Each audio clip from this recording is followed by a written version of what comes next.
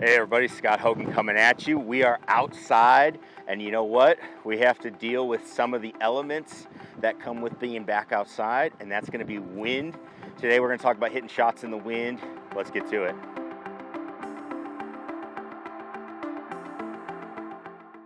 Hey everybody, Scott Hogan coming at you. We are here. We are at Inwood Golf Course here. Excited to be back, working on our games. Make sure you click that subscribe button. We're going to be having some outdoor launch monitor tests, plus just talking about how to shoot some lower scores. So we're going to get into all of that.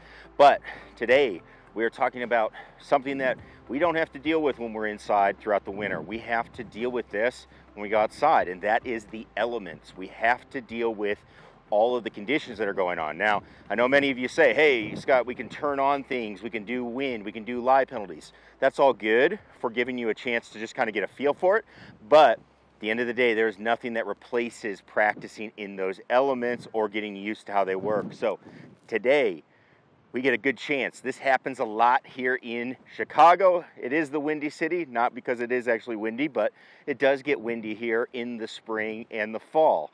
So we have to learn how to deal with windy conditions. And I would say these are the conditions that actually are some of the toughest, especially for professional players. Wind drives them crazy because it's pretty unpredictable. And so we have to know what we can do when we're playing in windy conditions. All right, so we're here on the range.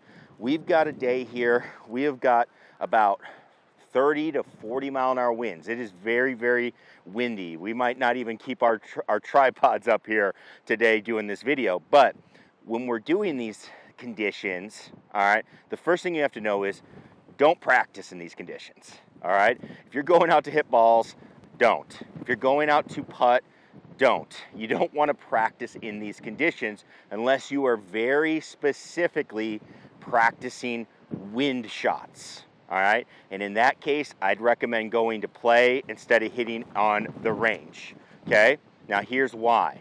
When we are on the range, one of the things that we have to deal with is you have a lot of spin with the wind. The wind enhances spin. So if I'm hitting a flighted range ball, that ball is going to spin off of the planet. Okay, so you're not going to get a great feel for anything that's going on, especially if you're working on your swing. You'd be better off staying at home and just doing some drills to swing the golf club. Again, you need to be working on specifically wind-related things in conditions like this. All right, so that's the first thing. Now, to get better at the wind, hey, we're playing a tournament, we're playing a round of golf, you have to play in the wind.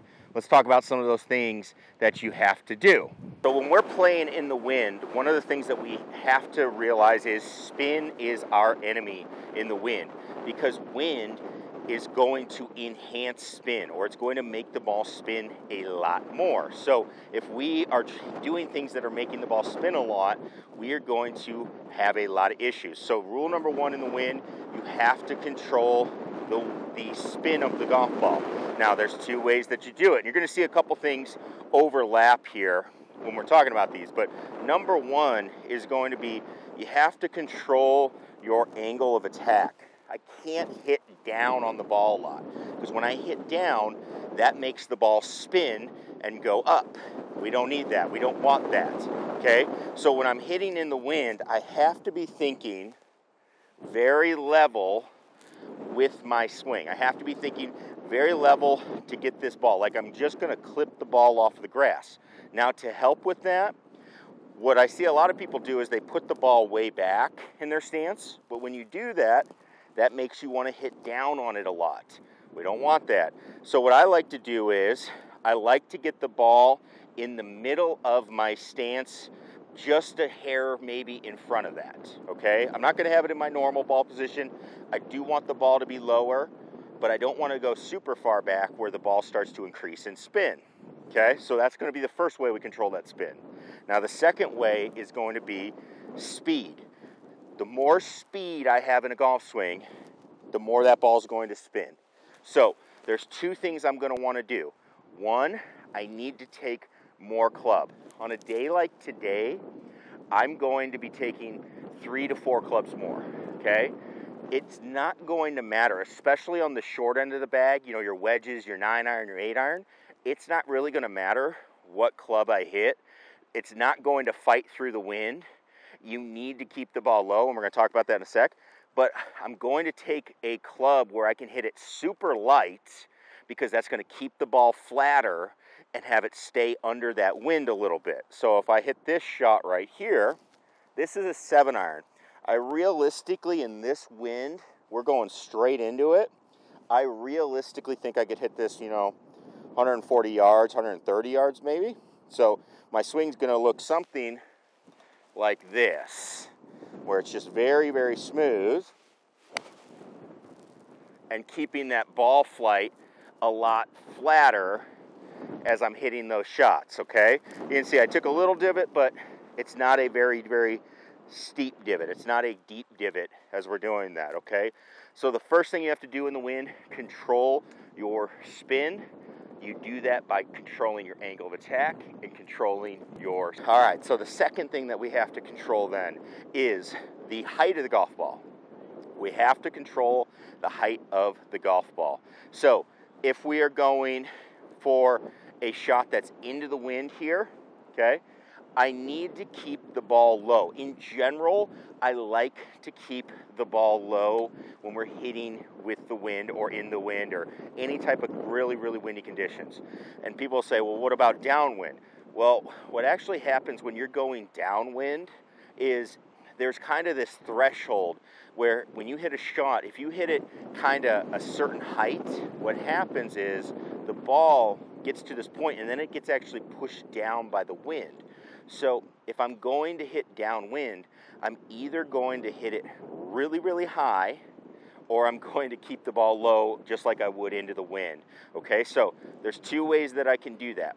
One, I can move the ball back in my stance.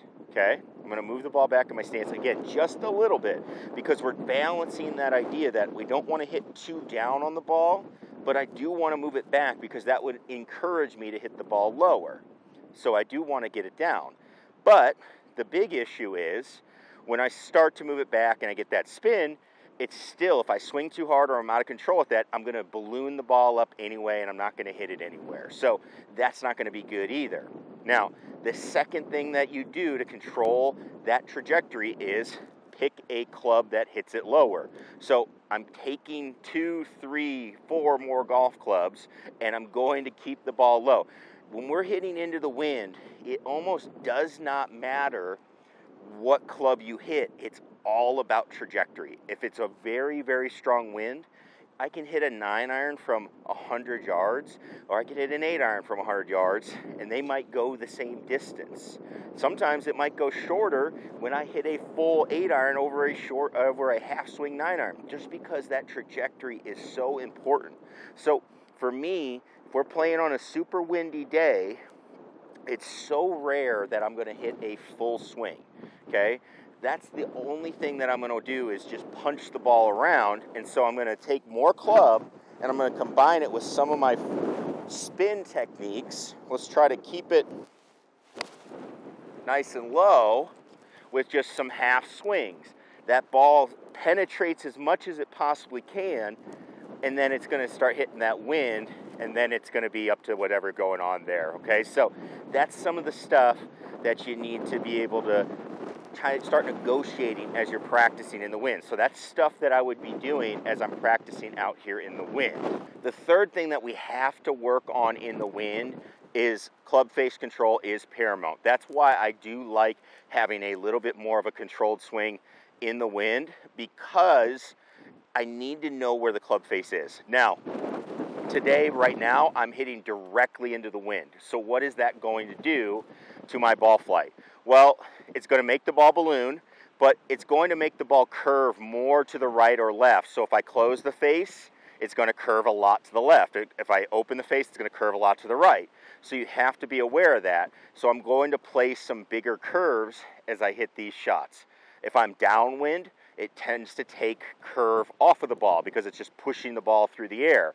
Now, one thing to note, you will get hurt more by into the wind than be helped by going downwind. Okay, I see a lot of people think the wind's really going to help them. It doesn't help you that much, but when you're hitting into the wind, you will get hurt. So like, let's say we're hitting over a lake. I'll see somebody into the wind, they don't take enough club because they're not banking on the wind hurting them that much. And then downwind, they also don't take enough club because they think the wind's going to help them more than it does. So you have to know that, but when you're going in. Now, when we're on a crosswind, if I'm on a crosswind, and these can be very, very challenging, okay? So if I'm on the crosswind, what I have to look at is which direction is it coming from, okay? So let's say I had a crosswind going right to left. Here's the thing I have to do as I'm hitting these shots. I have to make sure I don't close the face. If I have a wind going that way, I can't move the ball that way either. That ball is going to be unplayable, okay? It's going to move way too much. I'm going to be riding the wind, as we call it, and that ball's going to take off. Now, can you use that to your advantage? You can if you have enough room, but you're going to have to play for a massive amount of curve. But one thing to know, when you do ride the wind, you tend to hit the ball farther. Now, what I'd rather do is, if I had a right to left wind, what I would look at is I would try to keep the face pointing open or towards the wind. I'm going to fight the wind. What happens there is it keeps the ball straight. If I over open the face and I would normally hit like a fade or a slice, well, that wind is actually going to hold the ball up. Vice versa, if we had the wind going that way, well, I'm going to try to play more of a draw shape because that's going to hold the ball up. It's actually going to keep the ball kind of straight, and it gives you a lot of room. Now, the ball will go shorter, so make sure you're taking more club. You're fighting the wind, so it's not going to work out very well. But that's stuff that we can do when we're playing in the wind and to be able to navigate these very tough conditions, okay? Now, the last thing that we can do is make sure you plan for a miss. The wind is one of the things that drives pros crazy. You see scoring conditions get significantly worse on days when it is windy. Wind is very tough to deal with. It's unpredictable. So when I'm out there playing to targets, you have to realize that you're not going to be flag hunting. You're going to have a lot of long putts. You're not going to get the ball very close. So you have to be ready for that. So as I do this, I'm going to be hitting my shots, paying attention to it, but just realize when you're hitting them, you are going to have a pretty wide dispersion on those shots and what you got going on. But if you do those tips that we just talked about, you're going to find yourself in much better shape, and you're going to be able to navigate these tough conditions a lot better.